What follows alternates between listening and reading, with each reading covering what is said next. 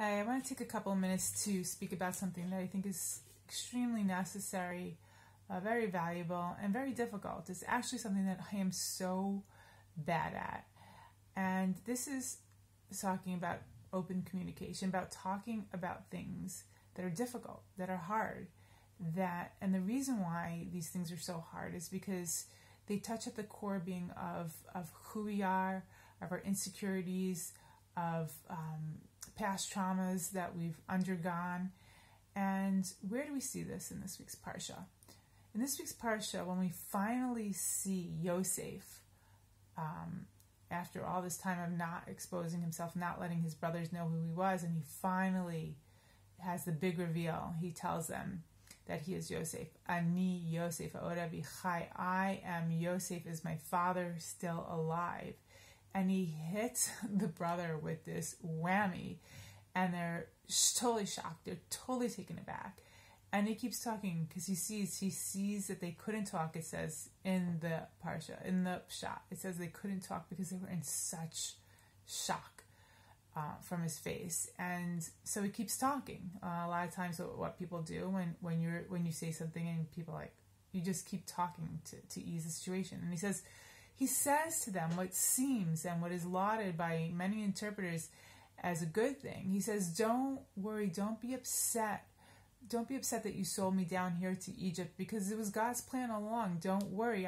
God put me here. There's going to be 7 years of famine, and he put me here to provide for the family, and this is all in God's hands. So now hurry up, go get daddy, bring your families, come down to Egypt.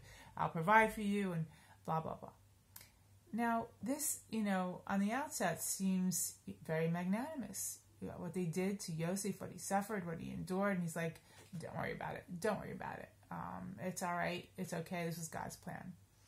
And we know that Yosef was a great man, and no doubt that he really thought, of course, indeed, this was part of God's plan, to be able to provide maybe for the family. But nevertheless, as we all know, there is culpability. When people do things that are wrong, when people make other people suffer, when people do things what the brothers did, to just imagine, they stripped him of his coat, they threw him in a pit, he's screaming. It's a horrible thing. They almost killed him. They planned on killing him. This is nothing small. These are decisions they made. This is something they needed to talk out. Yosef should have talked out with their brothers, not even for Yosef's sake of getting closure, but for the brothers' sake as well. It's not good enough for you to be generous and say, don't worry, I forgive you for whatever you did. It has to be worked out for you, for the other person. And the reason why I say that I see this when it comes to Yosef is because, first of all, they're shocked, they're silenced, they can't, it's so much information the way he just throws it on them all at once. Okay, fine. But then in the end, when Yaakov, at the end of the next Parsha, when Yaakov passes away, and it says the brothers see that their father passed away, and they were worried that Yosef was going to hold everything that happened against them, and they concoct a whole story that didn't happen to say that Yaakov said, things he didn't say. So the reason why is because they still thought maybe Yosef held it against them. Why? Because they didn't hash it out. They didn't have that conversation. They didn't talk about it. And you know what? It's not easy. It's painful. It's difficult. It's hard. I don't know how many people can, but we have to understand that it's the right thing to do. And if we can muster up the strength when we're in a difficult situation, when we have our brothers and our sisters, literally or not literally, people that we're dealing with, that we're close with, and they hurt us deeply, and we just want to forget it, because we want to forget it. We want to move on, and we want to be above things sometimes. And we say, okay, everything's for the best anyway.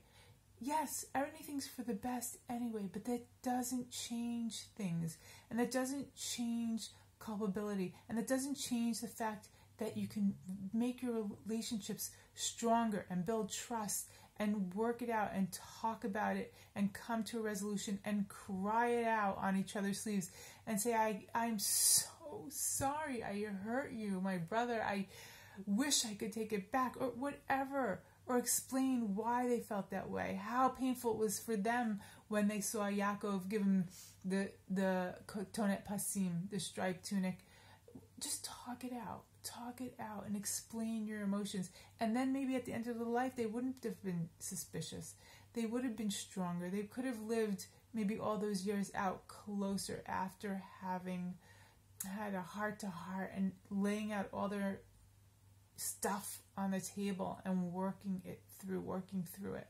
But when we say, no, it's okay, don't worry, it's all right, it might seem like we're being generous. It might seem like we're trying not to, hold a grudge, which we're not. It's against the Torah to hold a grudge. It's against the Torah to take revenge. And so we don't have to do that. But that doesn't mean that you don't have open communication. You don't hash it out. You don't work it out. You don't share. Because if you don't, they'll never be able to have a full repair and a better relationship and trust for the future. And if we don't have that, then it's just a surface. It's not deep. It's not meaningful. It's not enduring. And it leads to later frictions that will happen inevitably. So that's my message for today. Wish you a Shabbat Shalom.